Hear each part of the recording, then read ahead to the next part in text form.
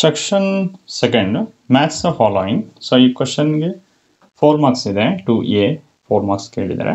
So ನೋಡ್ಕೊಳ್ಳಿ, equation of a straight line passing through the given point x, y and having the slope m is. ಅಂದ್ರೆ ಇಲ್ಲಿ ಈ question ಏನಂತಂದ್ರೆ 4 questions ಕೊಟ್ಟಿದ್ದಾರೆ. So 4 options ಕೊಟ್ಟಿದ್ದಾರೆ. So answer ಕೊಟ್ಟಿದ್ದಾರೆ. So just match of the following, match the following ಮಾಡಬೇಕು. Just ಯಾವ್ದು match ಆಗುತ್ತೆ. ಫಸ್ಟ್ ನೋಡಿ, equation of straight line passing through the given point X, Y and having the slope. ಮತ್ತು ಒಂದು point ಮತ್ತು slope M ಕೊಟ್ಟಾಗ, so ಅದಕ್ಕೆ formula almost ಎಲ್ಲ ಫಾರ್ಮುಲಾ ಕೇಳಿರೋದು. ಸೊ ಅದು ಯಾವುದು ಈಕ್ವೇಷನ್ ಅಂದರೆ ಆನ್ಸರ್ ಇದೆ y minus y1 is equal to m into x minus x1. So second, ಫಸ್ಟ್ನೇದಕ್ಕೆ ಯಾವುದು ಆನ್ಸರು ಸೆಕೆಂಡ್.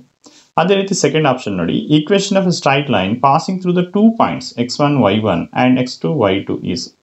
ಇದಕ್ಕೆ ಆನ್ಸರ್ ಯಾವುದು ಅಂತಂದರೆ, ಯಾವಾಗ 2 ಪಾಯಿಂಟ್ ಕೊಟ್ಟಾಗ x1 y1 x2 y2 ಕೊಟ್ಟಾಗ, ಸೊ ಫಾರ್ಮುಲಾ ಯಾವುದು ಆಪ್ಷನ್ ಫೋರ್ತ್, ಯಾವುದು y minus y1 divided by x minus x1 is equal to y2 minus y1 divide by x2 minus x1. Option ಬಿಗೆ fourth answer. ಅದೇ ರೀತಿ next option question number C, the equation of A straight line whose x and y intercepts are a and b respectively. ಯಾವಾಗ intercept ಈಗ intercept formula. Okay, ಯಾವುದು option 1 ಇದು. So option ಸಿಗೆ ಕ್ವಶನ್ಸ್ಗೆ answer ಯಾವುದು option 1, that is x by a plus y by b is equal to 1. So ನಾಲ್ಕನೇ fourth D. So D options ನೋಡಿ question, if 2 lines are perpendicular then the product of their slope is equal to. So ಇಲ್ಲಿ ಏನು ಹೇಳ್ತಾ ಇದ್ದಾರೆ, ಯಾವುದೋ perpendicular ಇದ್ದಾಗ ಅವೆರಡು slope ಏನಾಗಿರುತ್ತೆ ಈಸ್ ಈಕ್ವಲ್ ಟು -1 ಆಗಿರುತ್ತೆ. m1 into m2 is equal to -1 ಆಗಿರುತ್ತೆ. ಸೊ ಅದಕ್ಕೆ ಆನ್ಸರ್ ಯಾವುದು ಆಪ್ಷನ್ ಡಿ. ಕ್ವಶನ್ ನಂಬರ್ ಡಿಗೆ ಆಪ್ಷನ್ 3ನೇದು ರೈಟ್ ಆನ್ಸರ್. ಸೊ ಇಷ್ಟು ನೀವು ಫಿಲಪ್ ಮಾಡಿದ್ರೆ ನಿಮಗೆ 4 ಮಾರ್ಕ್ಸ್ ಸಿಗುತ್ತೆ. ಸೊ ಇದು second 2Aಗೆ ಕ್ವಶನ್ಸ್ಗೆ answer. Question number 2A, ಇಲ್ಲೂ ಅಷ್ಟೇ 4 ಕ್ವಶನ್ಸ್ ಕೊಟ್ಟಿದ್ದಾರೆ ABCD ಅಂತ. ಸೊ 4 ಆಪ್ಷನ್ಸ್ ಕೊಟ್ಟಿದ್ದಾರೆ. Math the following. ಸೊ ಫಸ್ಟ್ನೇ ಕ್ವಶನ್ ನೋಡಿ, if 2 lines with slope m1 m2 are parallel then theta is. Okay, so ಇದು ಫಸ್ಟ್ನೇ ಎಗೆ. ಸೊ ಆನ್ಸರ್ ಯಾವುದು ಸೆಕೆಂಡ್ ಒನ್, ದಟ್ ಈಸ್ 0 ಆಗಿರುತ್ತೆ. ಯಾಕೆಂದರೆ ಯಾವಾಗ 2 ಲೈನು ಪ್ಯಾರಲಲ್ ಆಗಿದ್ದಾಗ ಸೊ ಅದ್ರದ್ದು ಆ್ಯಂಗಲ್ಲು 0 ಆಗಿರುತ್ತೆ. ಸೊ ಅದಕ್ಕೆ ಆಪ್ಷನ್ ಯಾವುದು ಸೆಕೆಂಡ್ ಎಗೆ option second one answer. Next question ನೋಡಿ, question B, equation of A straight line whose slope is m and y intercept is c. Slope ಮತ್ತು ಸಿ ಇಂಟರ್ಸೆಪ್ಟ್ y ಇಂಟರ್ಸೆಪ್ಟ್ ಇದ್ದಾಗ so ಅದಕ್ಕೆ correct answer that is option 1, that is y equal to mx plus c. ಆ question ಬಿಗೆ answer 1.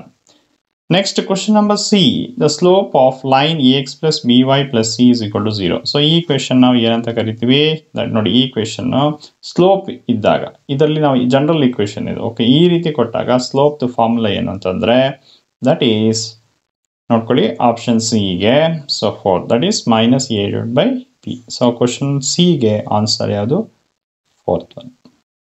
Next question D, slope of A line joining 2 points x1 y1 and x2 y2.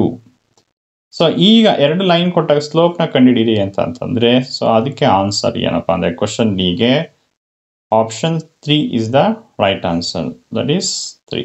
So ಈ ರೀತಿ answer ಮಾಡಿದ್ರೆ ನಿಮಗೆ 4 marks ಸಿಗುತ್ತೆ. So ಇದು ಈ ಕ್ವಶನ್ಸ್ಗೆ answer. Question number 2B, find the equation to the perpendicular to the line 6x minus 5y minus 2 is equal to 0 and passing through 2, minus 3. So ಈ question ಎಷ್ಟು marks ಕೇಳಿದೆ, 6 ಮಾರ್ಕ್ಸ್ ಇದೆ. Okay, first ಏನು ಕ್ವಶನ್ನ ಕಂಡುಹಿಡಬೇಕು ಅದು ನೋಡ್ಕೊಳ್ಳಿ. Find the equation of perpendicular. So ಇಲ್ಲಿ ನೋಡಿ simple ಆಗಿ ಡಯಾಗ್ರಾಮ್ ಮೂಲಕ ನಿಮಗೆ ಎಕ್ಸ್ಪ್ಲೈನ್ ಮಾಡ್ತೀನಿ. ಸೊ ಇಲ್ಲಿ ನೋಡ್ಕೊಳ್ಳಿ, ಪರ್ಪೆಂಡಿಕ್ಯುಲರ್ ಅಂತಂದಾಗ ಏನಾಗಿರುತ್ತೆ, ಒಂದು ಲೈನ್ ಹಾರಿಜಾಂಟಲ್ ಇರುತ್ತೆ, ಒಂದು ಲೈನ್ ಎಕ್ಸಾಕ್ಟಾಗಿ ವರ್ಟಿಕಲ್ ಇರುತ್ತೆ. So it should be 90 degree. So ಅದನ್ನು ನಾವು ಪರ್ಪೆಂಡಿಕ್ಯುಲರ್ ಅಂತ ಕರಿತೀವಿ. ಸೊ ಇಲ್ಲಿ ನಾವೇನು ಮಾಡ್ಕೊಳ್ತೀವಿ, ಈ ಲೈನ ನೀವು ಬೇಕಾದ್ರೆ ನೇಮಿಂಗ್ ಮಾಡ್ಕೊಳ್ಳಿ L1. ಓಕೆ, ಸೊ ಎರಡನೇದು ಇದನ್ನು L1 ಅಂತ ತಗೊಳ್ಳಿ. ಸೊ ಅದೇ ರೀತಿ ಇದನ್ನು L2, ಎರಡನೇ ಲೈನ್ನ L2 ಅಂತ ತಗೊಳ್ಳಿ. ಸೊ ಇಷ್ಟು ಆಯ್ತಲ್ವಾ. ಸೊ ಈಗ ಅವ್ರೇನು ಹೇಳ್ತಾ ಇದ್ದಾರೆ, find the equation to the perpendicular to the line ಅಂತಂದರೆ ಒಂದು ಲೈನ್ ಇದೆ, ಈ ಲೈನು ಎರಡನೇ ಲೈನಿಗೆ ಪರ್ಪೆಂಡಿಕ್ಯುಲರ್ ಆಗಿದೆ. ಆ ಲೈನ್ ಈಕ್ವೇಷನ್ ಕೊಟ್ಟಿದ್ದಾರೆ, ಅದು 6x minus 5y minus 2 is equal to 0 and passing through the point. ಈ ಲೈನ್ ಒಂದು ಪಾಯಿಂಟ್ ಮೂಲಕ ಪಾಸ್ ಆಗ್ತಾ ಇದೆ, ಯಾವುದಾದ್ರು 2, minus 3. ಓಕೆ, ಹಾಗಾದ್ರೆ ನಾವು ಲೈನ್ 1 ಈಕ್ವೇಶನ್ ನ ಕಂಡುಹಿಡಿಯಬೇಕು. ಲೈನ್ 1 ಈಕ್ವೇಶನ್ ಕಂಡುಹಿಡಿಬೇಕಾದ್ರೆ ಸೊ ಗಿವನ್ ಬರ್ಕೊಳ್ಳಿ ಈಕ್ವೇಶನ್. ಸೊ ಪಾಸಿಂಗ್ ಪಾಯಿಂಟ್ ಕೊಟ್ಟರೆ 2, -3.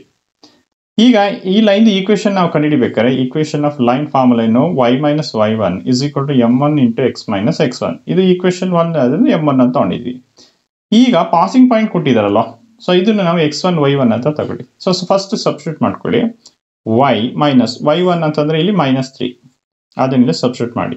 -3 = m1 ಕಂಡುಹಿಡ್ಕೊಳ್ಳೋಣ. ಸೊ ಫಸ್ಟ್ ಇಲ್ಲಿ ಯಾವ್ದಕ್ಕೆ ಕೊಟ್ಟಿದೆ ಅದನ್ನು ಫಸ್ಟ್ ಸಬ್ಸ್ಟಿಟ್ಯೂಟ್ ಮಾಡಿ. x1 ಅಂತಂದ್ರೆ ಇಲ್ಲಿ -2 ಇದೆ. ಸೊ ಈಗ m1 ಯಾವ ರೀತಿ ಕಂಡುಹಿಡಿಯೋದನ್ನು ನೋಡ್ಕೊಳ್ಳಿ. ಸೊ ಆಲ್ರೆಡಿ ಅವರು ಎರಡನೇ ಲೈನ್ದು, ಸೊ ಹಾರಿಜಾಂಟಲ್ ಲೈನ್ದು ಏನು ಕೊಟ್ಟಿದೆ ಈಕ್ವೇಶನ್ ಕೊಟ್ಟಿದ್ದಾರೆ, ಅದನ್ನು ನಾವು ax + by + c = 0ಗೆ ಕಂಪೇರ್ ಮಾಡಿ. ಸೊ ಇಲ್ಲಿ ನಾವು ಸ್ಲೋಪ್ಗೆ ಫಾರ್ಮುಲಾ ಏನು, m2ಗೆ ಎರಡನೇ ಲೈನ್ಗೆ -a/b. ಇಲ್ಲಿ ನೋಡಿ ಸಬ್ಸ್ಟಿಟ್ಯೂಟ್ ಮಾಡಿ. -a ಅಂತಂದ್ರೆ ಏನು 6, ಓಕೆ, ಡಿವೈಡೆಡ್ ಬೈ b ಅಂತಂದ್ರೆ ಏನು 5 - 5. ಇಲ್ಲಿ ಕೆಳಗಡೆ ನ್ಯೂಮರೇಟರ್ ಎರಡು ಮೈನಸ್ ಇಂದ ಕ್ಯಾನ್ಸಲ್ ಆಗಿ ಇಲ್ಲೇನ ಬರುತ್ತೆ 6/5 ಆಗುತ್ತೆ. ಸೊ ನಮ್ಗೆ ಏನು ಸಿಕ್ತು, m2 ಸಿಕ್ತು. ಆದ್ರೆ ಕ್ವಶನ್ ಏನಿದ್ರೆ ಪರ್ಪೆಂಡಿಕ್ಯುಲರ್ ಅಂತ ಹೇಳ್ತಾ ಇದ್ದಾರೆ. ಸೊ ಲೈನ್ಸ್ ಆರ್ ಪರ್ಪೆಂಡಿಕ್ಯುಲರ್ ಇದ್ದಾಗ ಸೊ ಸ್ಲೋಪ್ ಕಂಡೀಷನ್ ಏನಾಗಿರುತ್ತೆ, m1 m2 = -1 ಆಗಿರುತ್ತೆ. ಓಕೆ, ಸೊ ನಮ್ಗೆ ಬೇಕಾಗಿರೋದು ಇಲ್ಲಿ m1. ಸೊ ಇಲ್ಲಿ ನಾವು m1 ಬೇಕು ಅಂದ್ರೆ ನಾವೇನ್ ಮಾಡ್ತೀವಿ, -1 ಹಾಗೆ ಇಟ್ಕೊಳ್ಳಿ, m2 ನಾನು ಇಲ್ಲಿ ಕೆಳಗಡೆ ಹಾಕ್ತಾ ಹೋಗ್ತೀನಿ. ಓಕೆ, ಸೊ ಕೆಳಗಡೆ m2 ಅಂದ್ರೆ ಯಾವುದು 6/5 ತಾನೆ. ಸೊ ಅದನ್ನ ಇಲ್ಲಿ ಬರೀರಿ 6/5. ಈಗ ಅಗೈನ್ ನೆಕ್ಸ್ಟ್ ಏನ್ ಮಾಡಿ 6/5 ಮೇಲೆ ಹೋಗುತ್ತೆ. ಸೊ ಅವಾಗ ಏನಾಗುತ್ತೆ, ಸೊ ರೆಸಿಪ್ರೋಕಲ್ ಆದಾಗ 5/6 ಆಗುತ್ತೆ. ಓಕೆ, ಸೊ ನಮ್ಗೆ ಈಗ m1 ಸಿಕ್ತು. ಸೊ ಈ ವ್ಯಾಲ್ಯೂನ ನಾವು ಇಲ್ಲಿಗೆ ಸಬ್ಸ್ಟಿಟ್ಯೂಟ್ ಮಾಡ್ಕೊಳ್ಳಿ. ಇಲ್ಲಿ -5/6 ಇಷ್ಟು ಅರ್ಥ ಆಯ್ತಲ್ಲ. ನೆಕ್ಸ್ಟ್ ಏನ್ ಮಾಡ್ತೀವಿ, 6 ಈ ಕಡೆ ತಗೊಳ್ಳಿ. ಓಕೆ, ಇಲ್ಲಿ ನೋಡಿ ಮೈನಸ್ ಇಂಟು ಮೈನಸ್ ಏನಾಗುತ್ತೆ, ಪ್ಲಸ್ ಆಗುತ್ತೆ. ಸೊ y + 3 ಆಯ್ತು. ಓಕೆ, ಇನ್ನು 6 ಈ ಕಡೆ ತಗೊಳ್ತಾ ಇದ್ದೀನಿ. ನೆಕ್ಸ್ಟ್ ಇನ್ನೇನು ಉಳಿತು ಇಲ್ಲಿ -5 × x - 2 ಆಯ್ತು. ಇಷ್ಟು ಸ್ಟೆಪ್ ಅರ್ಥ ಆಯ್ತಲ್ಲ. ಈಗ ಮಲ್ಟಿಪ್ಲೈ ಮಾಡ್ಕೊಳ್ಳಿ. 6 × y 6y plus 6 × 3 6 3 18 -5 × x 5x minus into minus plus ಆಗುತ್ತೆ. 5 × 2 5 2 10. ಇಷ್ಟು ಈ ಸ್ಟೆಪ್ ಅರ್ಥ ಆಯ್ತಲ್ಲ. ನೆಕ್ಸ್ಟ್ ಏನು ಮಾಡ್ಕೊಳ್ತೀರಾ, ಈ -5x + 10 ಇದೆಯಲ್ಲ ನಾನು ಈ ಕಡೆ ತಗೊಳ್ತೀನಿ. ನೋಡಿ ರೀತಿ 6y ಈ ಕಡೆ ಲೆಫ್ಟ್ ಹ್ಯಾಂಡ್ ಸೈಡ್ ಹಾಗೆ ಇಟ್ಕೊಳ್ಳಿ ನಂಬರ್. ಸೊ ಈ 5x ಈ ಕಡೆ ಬಂದ್ರೆ ಏನಾಗುತ್ತೆ, ದಟ್ ಈಸ್ +5x ಆಗುತ್ತೆ. ಸೊ 10 ಈ ಕಡೆ ಬಂದ್ರೆ -10 = 0 ಆಯ್ತು. ಈಗ ಇದನ್ನು ರೀಅರೇಂಜ್ ಆಗಿ ಬರ್ಕೊಳ್ಳಿ. ಫಸ್ಟ್ x ಅಲ್ವಾ, ಫಸ್ಟ್ 5x ಮಾಡ್ಕೊಳ್ಳಿ. ನೆಕ್ಸ್ಟ್ y ಟರ್ಮ್ ಇದೆಯಲ್ಲ 6y, ಸೊ +6y. ಓಕೆ, ಇಲ್ಲಿ 18 ಇದೆ, ಇಲ್ಲಿ -10 ಇದೆ. ಸೊ ಎಷ್ಟಾಗುತ್ತೆ, 18ರಲ್ಲಿ 10 ಕಳೆದ್ರೆ 8 ಆಗುತ್ತೆ. ಸೊ = 0. ಸೊ ಇದನ್ನು ನಾವೇನಂತ ಕರಿತೀವಿ, equation of the line. So ಎಷ್ಟು ಮಾರ್ಕ್ಸ್ ಕೇಳಿದ್ದಾರೆ, 6 ಮಾರ್ಕ್ಸ್ ಕೇಳಿದ್ದಾರೆ. ಸೊ ಇದು ಈ ಕ್ವಶನ್ಸ್ಗೆ answer. Question number 2b, are the lines 4x + 6y + 7 = 0 and 2x + 3y - 1 = 0 parallel to each other, justify ಅಂತ ಕೇಳಿದ್ದಾರೆ. ಎಷ್ಟು 6 ಮಾರ್ಕ್ಸ್ ಕೇಳಿದ್ದಾರೆ. ಸೊ ಇಲ್ಲಿ ಏನ್ ಮಾಡ್ಕೋಬೇಕಂತಂದ್ರೆ, ಸೊ ಎರಡು ಲೈನ್ ಈಕ್ವೇಶನ್ ಕೊಟ್ಟಿದ್ದಾರೆ.